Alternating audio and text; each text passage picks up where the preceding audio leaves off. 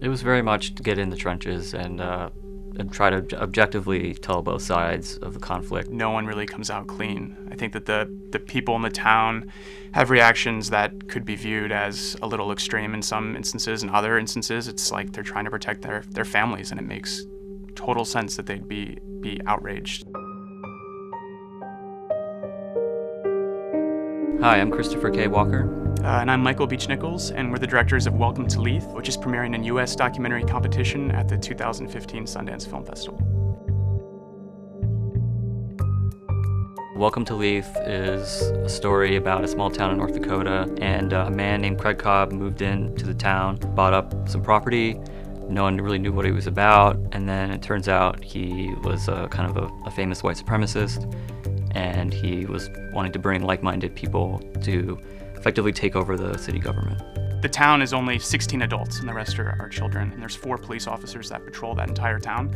So when you drive there, the closest big city is Bismarck, and that's almost a 2-hour drive away, so you're really in the middle of nothing.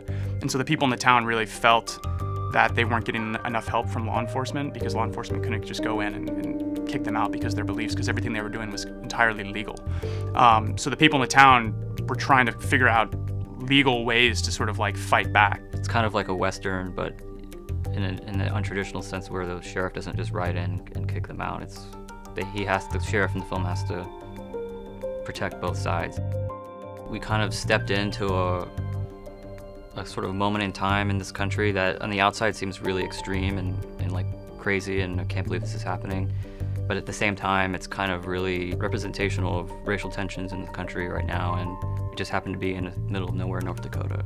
We're really excited for audiences to see it because it does sort of challenge you and make you sort of confront how people behave in these sort of circumstances where even if you are totally opposed to their worldview, they're doing something that's completely legal and you can't just sort of attack them. It's a complicated film that has made people feel sort of uneasy, which is good.